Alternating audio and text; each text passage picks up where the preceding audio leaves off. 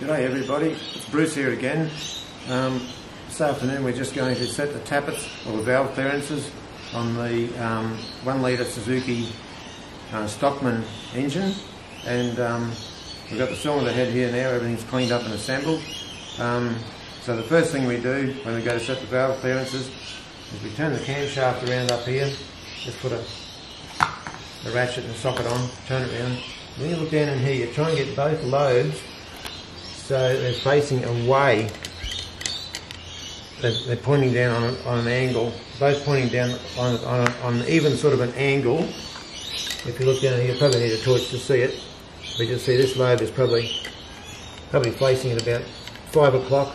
This lobe over here is probably pointing at about 7 o'clock. So that way we're setting on the heel of the cam or the back edge of the lobe.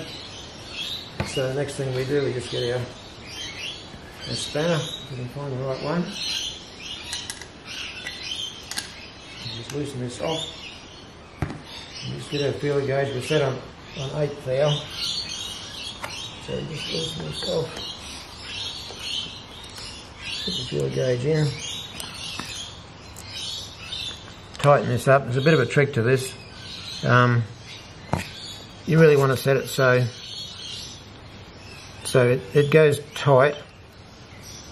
So we'll put it so we can just barely move it, and it should be close.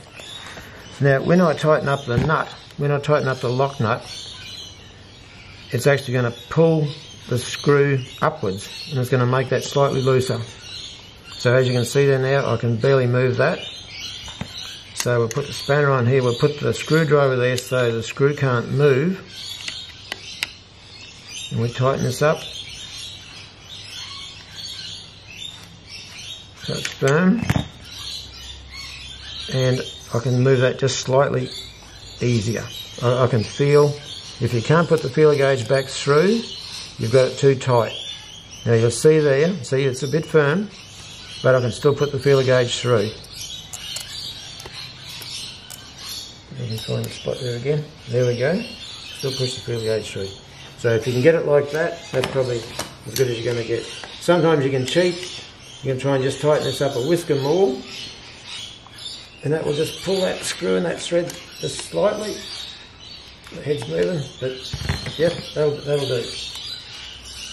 So another job done on the Suzuki 1 litre Stockman. Thanks for watching.